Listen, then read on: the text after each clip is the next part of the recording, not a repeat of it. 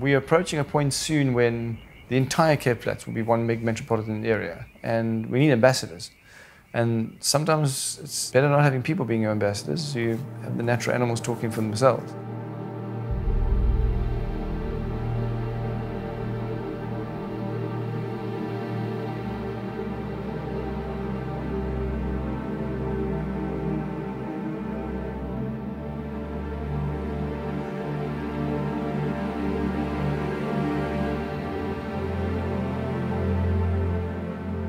The Gantouw Project started in 2015 after it was noticed that the structure of the Strandveld, and especially this conserved area, is changing into a thicket.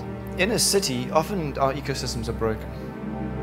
We used to have fires, and then we also used to have flooding on the Cape Flats. And then thirdly was the mega herbivores. They've been absent for over 200 years. Due to the size, it's not possible to have a reintroduction, but to mimic that and have a Eland herd that you can actually use as a veld management tool. And there's a great cultural affinity to Eland in the landscape. Eland walking for eons over the mountain carved a route out over the rocks. And so Gantouw means the path of the Eland. I didn't know a thing about conservation. I started learning about conservation and the importance of conservation with CTEET. My first connection to do conservation as a career was with TV, what I seen on Nat Geo, what I read in books, and that's what I wanted to do. The monitors were already in different development programs of CTEET, and I could just see them growing into amazing adults.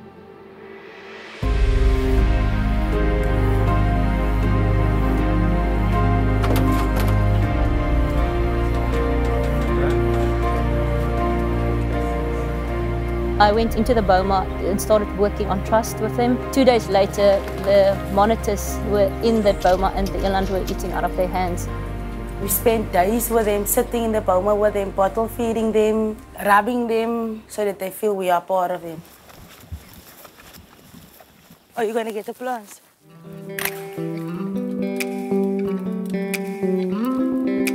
We're going to greet the eland and then we're going to get 2 different plant species to introduce them to certain plants that they don't eat.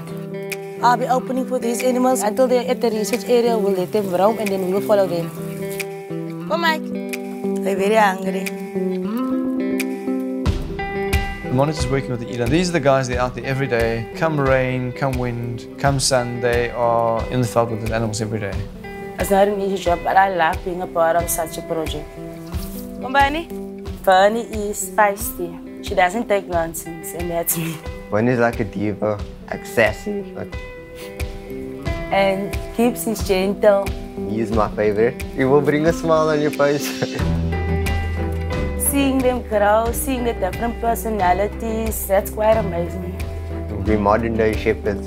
He doesn't let his flock stray. That's like part of his family. And the eland, they're like part of my family also. What happens is they'll start grazing and we'll start recording every 5 minutes what they eat, what they feed on. When I see eland back in our ecosystem, for me it's a huge aha moment when I see plants changing. We've seen paths opening up due to trampling and eating, so we've seen a lot more animal activity. Not only are the animals feeding on indigenous vegetation, they're also eating alien vegetation. We've seen big improvements. Come, come, come, come, come.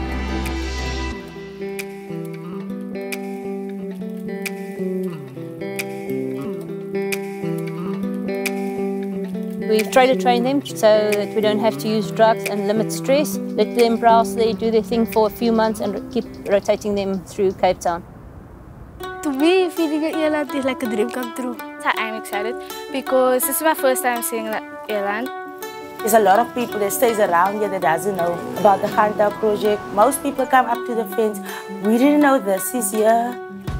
You need buy-in from your local communities. You can't just put a fence around something and keep people out. You need to have them involved, understand what's happening, and that's, I think, the way to go about especially urban conservation.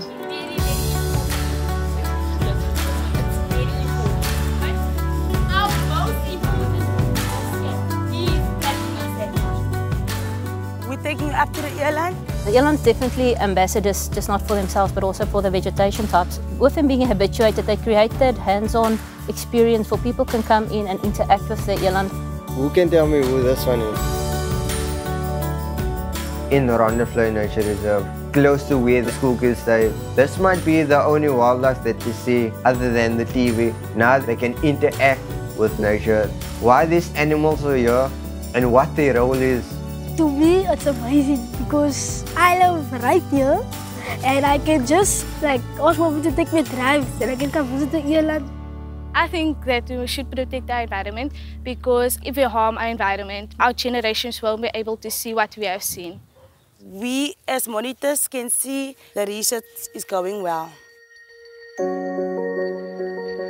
When I grew up, I don't know what easy to come from school to sober parents. I did wrong stuff and I went to prison. I was punished for it and I had a chance of rectify what I did wrong. I think to grow up as youth here and to find a spot where you can make a difference is not always easy. And I think they make a big difference going back into the communities to actually go show other youth that there's different things out there. Even though it's something small that we're doing, like one kid is inspired by the project and by the Elands, it will keep that fire burning, that passion for conservation. We become who we choose to be. My light started when I worked with CTEET and I saw a bright future.